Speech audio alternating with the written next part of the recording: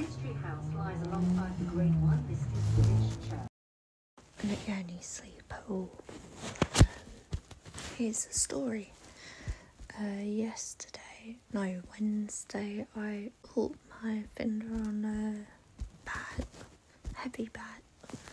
Well, it wasn't that heavy, but obviously my finger was still weak after 2 years. My mum had to ask if she could go in there with me, because obviously I know as it's coronavirus, this lockdown, you have to go in by yourself, but my mum got permission as I have bad anxiety attacks, and at the moment my anxiety is like sky high. Yeah. I obviously went up to hospital at around 4 p.m. Saw the nurse at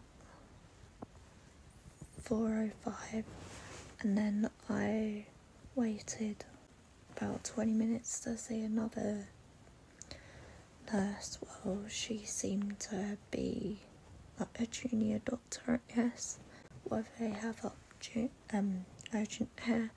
And I'm tired, man. I just want to go to sleep, but I can't. It's a pain. It wouldn't even be any medication. Pain relief. There's so much discomfort. When I was having an x-ray, she said, "You've got a lot of metal in your finger, haven't you?" And I'm like, "Have I? I've been told I've only got a few little pieces, but it turns out I've got a lot, and there's a pin." So we went back to the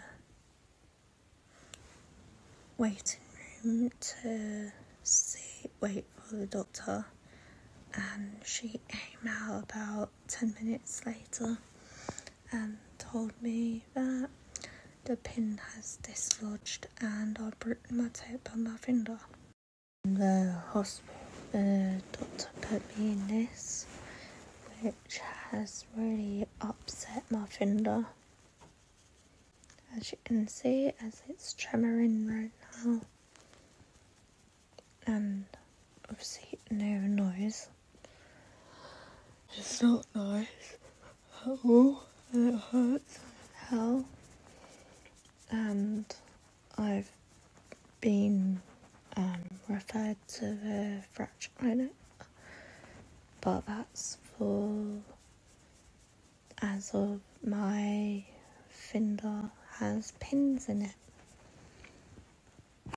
The hand injury I done about when I was 13 has really affected me mentally. Before the 12th surgery, but now it's getting to me again, and it doesn't help with this lockdown. And this tape smells like shit. This is end of my vlog, end of this vlog. I'm gonna try and get some sleep.